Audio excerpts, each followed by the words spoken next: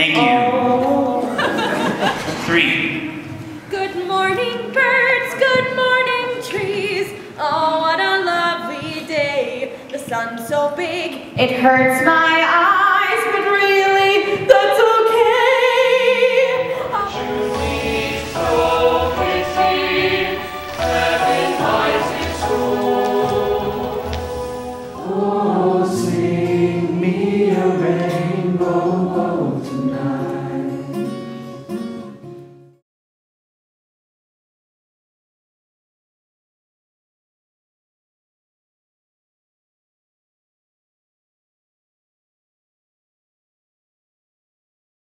During Les Mis, the barricade scene was just really cool part of the show.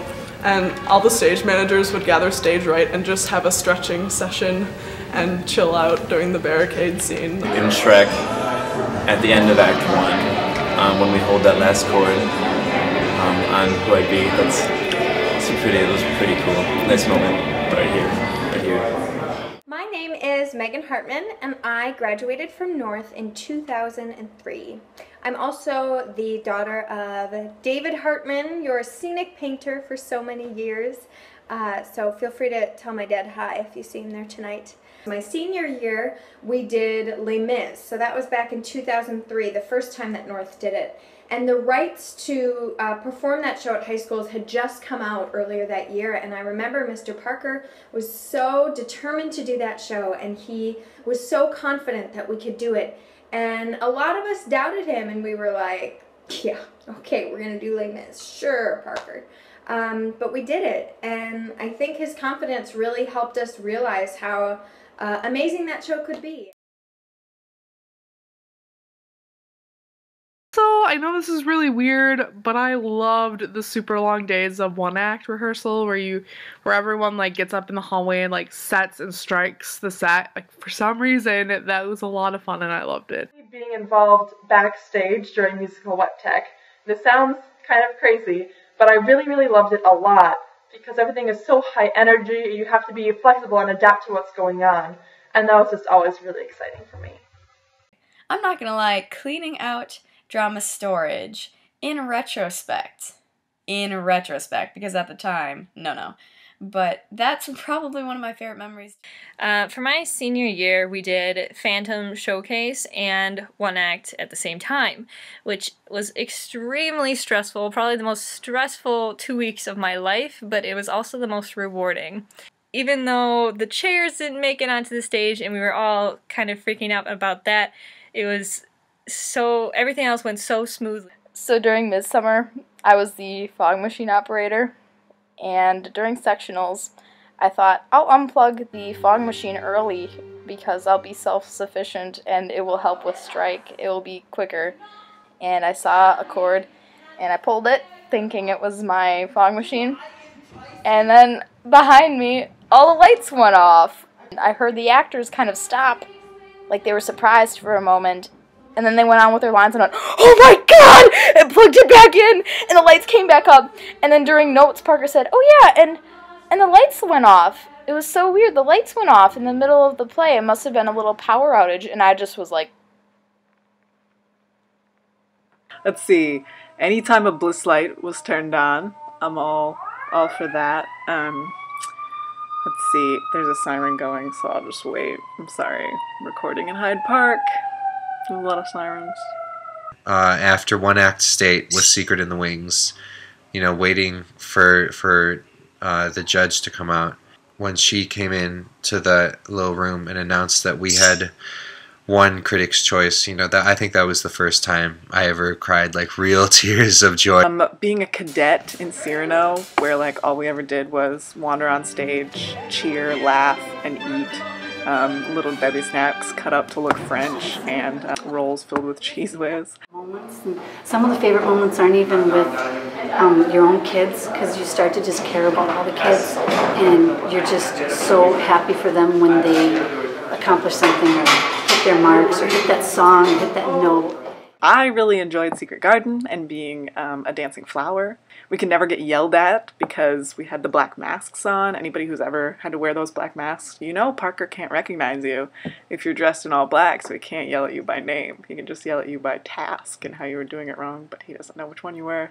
Helping Molly on her dragon costume, and then also seeing the scene transition, seeing all the run crew run back and forth with all the set pieces. Fiona transferred from herself into her ogre form at the end of the scene. There were 5 or 6 girls just clustered around her with all this makeup and costumes and wedding dress flying all over the place. Showcase for Phantom, running into the theater at Whitewater and seeing everything like it was a real theater. They had a dressing room for girls and a different one for guys, and I had a shower in it. When Josh sang Bring Him Home during Les Mis, that was also absolutely gorgeous, and that happened after my dad passed away, and it was just very touching, and I almost felt like he was there too.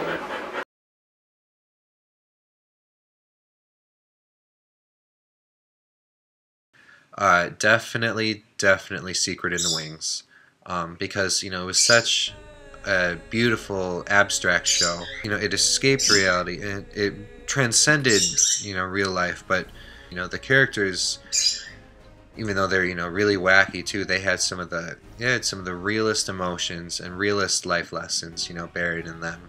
Charlie Williams' compositions were genius, I think, for that show. I still listen to them. I love the music he made for that show. You know, as like a group of high schoolers, we were really lucky to have such an artistic show. But I have to say Argonautica, it was just beautiful, and the lines that I have forever in my brain are just so fun to kind of think about and like play as an inner monologue in my head while I go through life. That would definitely be Argonautica. I managed it, and it was so much fun. The cast and the crew and just the show in general was just fantastic.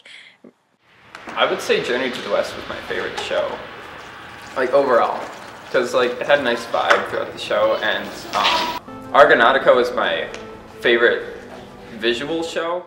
Hands down, it was Metamorphoses. As you all probably know, Mary Zimmerman has a way with words. She's amazing. Probably Metamorphoses because we had the pool on stage, which was so cool. When I got to get in the pool, it was still warm. It wasn't heated during the show, so it cooled down. The Mary Zimmerman shows are so lyrical and wonderful and great.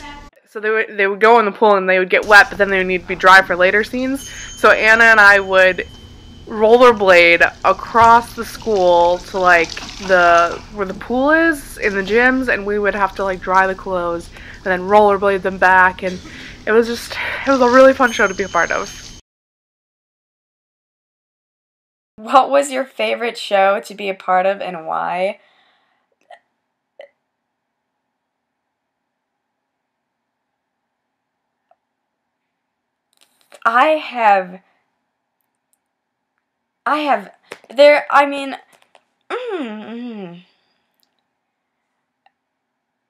Midsummer was amazing, because it was probably one of my favorite roles, but that's not even true, because I don't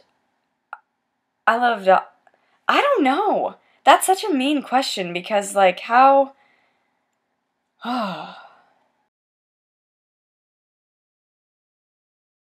It's like a Parker life lesson. You don't talk crap until you're on the bus and the doors are shut. At one act, only positive feedback until you're on the bus and the doors are shut. And then we can talk about what we hated about that. And that just as a life lesson, you should never talk crap where people can hear you.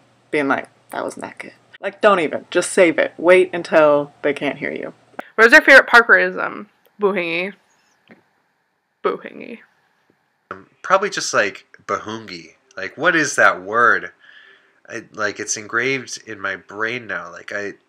That's like a tattoo that like I want to get on like right here, you know, bahungi. The face he makes when he catches you doing something very stupid.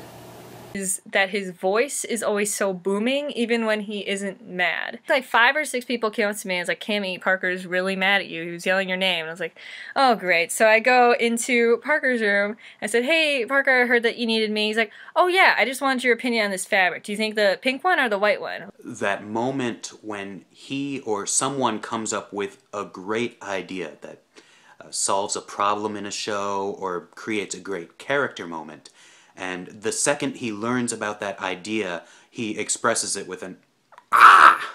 When you yell, stop, stop, and you get angry and want to pause, and then the next sound out of your mouth is just like a yeah! Yeah! Ah! Yeah! Ah! Yeah! Ah!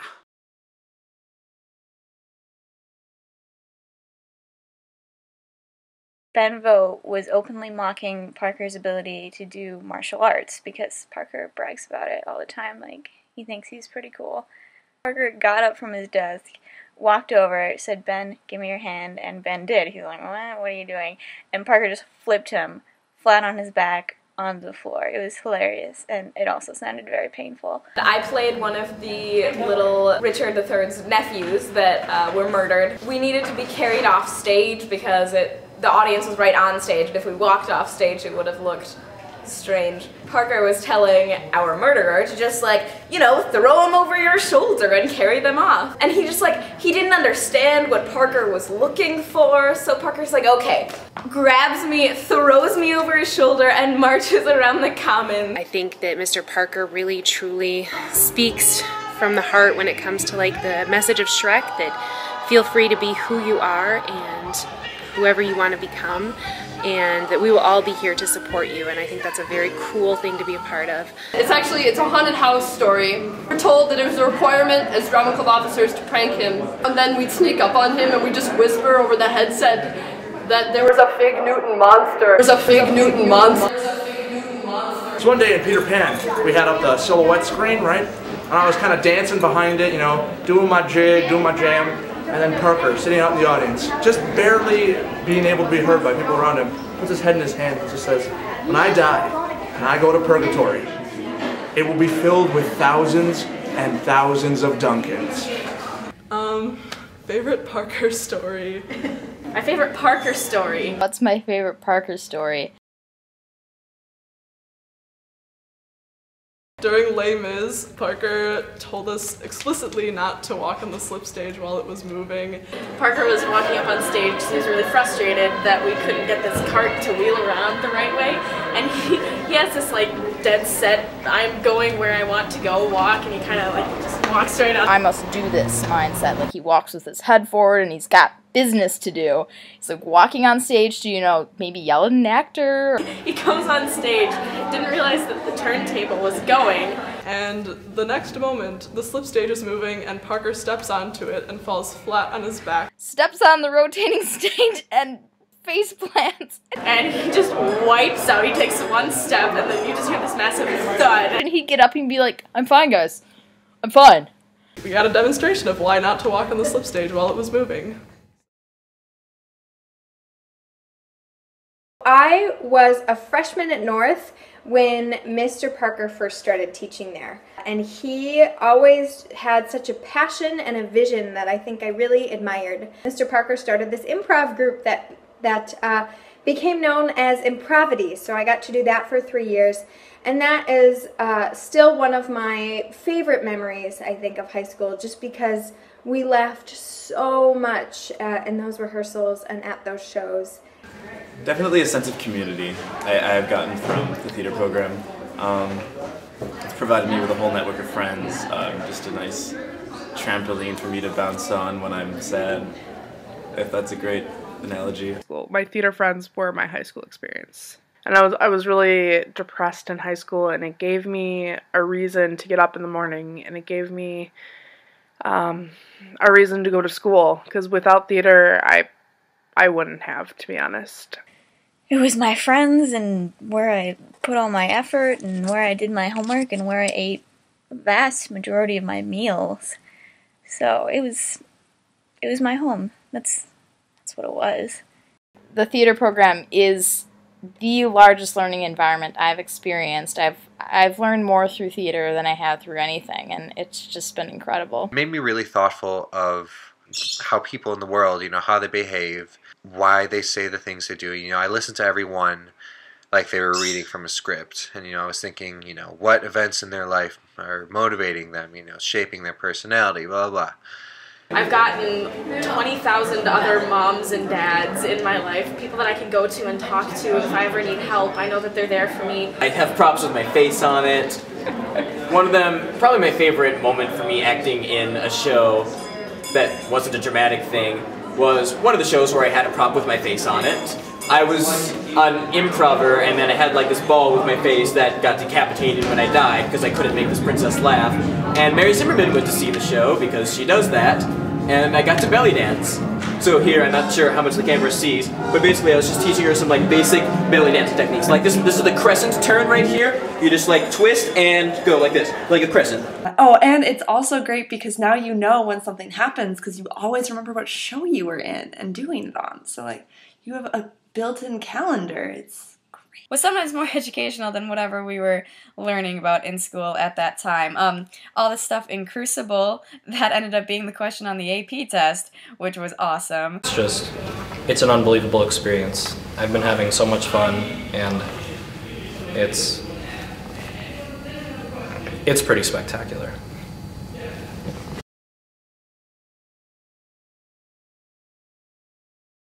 It made me very responsive to my own name. Like, I think I've actually had nightmares about, like, Parker. There's Erin Oakley, and I'm a senior, and I'm involved because I do theater since freshman year. I need Joey to... Now when I hear my own name, I was like, what needs to be done? What? I got this. So that's exciting. Way to go, Parker. You've made me more neurotic than I already was.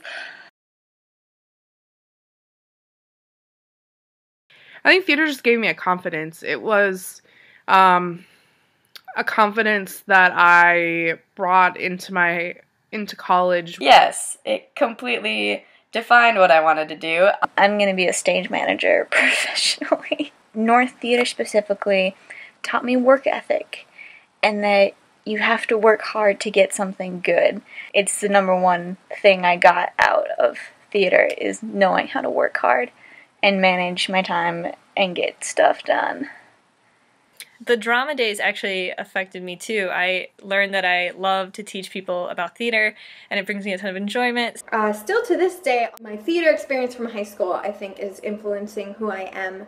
I just a couple weeks ago graduated from Arizona State University, so I now have my MFA in theater for youth. I also majored in theater when I got my undergraduate degree. I didn't quite know how I wanted to use that degree, but I really loved working with kids. I realized that there was a way to combine the two, and so I've been a teaching artist for many years. I'm a director who's getting ready to direct Shakespeare in the summer. Sound familiar? But more specifically than that, Appleton North's theater program and Ron Parker taught me the importance of ensemble.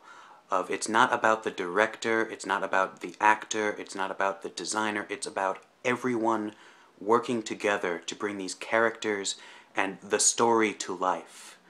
As Parker and Shakespeare are always, always, always telling us, the play's the thing. I really believe in the power of educational theater. I believe in the North Theater program. I think that as a person it made me much more confident. It made me able to speak my mind. It made me excited about the world and excited to experience new things. And I guess that is totally Appleton North Theater to thank for that. So, love you guys.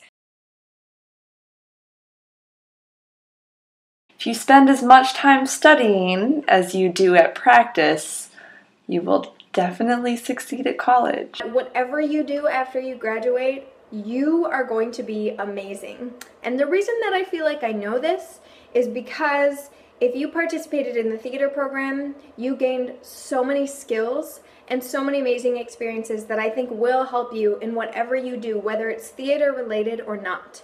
But know that you can do anything and you'll be awesome at it. So just go out there and kick butt. My advice for you seniors going out into the world after you graduate is to not be afraid to fail. I think we are taught from a very young age that success is the only option, and I don't believe that for a second. I think that the fear of failure keeps us back. I think it keeps you from trying new things and finding something that could really be something you really enjoy. So as you go out there into the world, don't let the fear of failure keep you back. Don't let it take away from anything that you want to try and you want to do, because I believe in what you can do. I've seen you do wonderful things. Oh god, the seniors this year were the freshmen when I was a senior. That's so cute, you guys. The people that you meet, the experiences you'll have, stuff that you'll learn from will be just as wonderful and enriching as these years at North have been. I promise you they will be. And I love that I'm starting to get to know you guys as people and not little dumb freshman wieners, but you still kind of are. I think you'll always kind of be dumb little freshman wieners. I remember that I was very sad at the banquet, but the great thing that I learned is that everything North Theater gave you will stay with you in the world. You will find passionate people and people who are dedicated, and those are the friends you will seek, those are the careers you will seek, is something you care about. Congratulations, 2014 graduates! And if you decide to do theater, you still have to do morning matinees, and people will be very happy about it, right guys? Yeah. Yay, theater!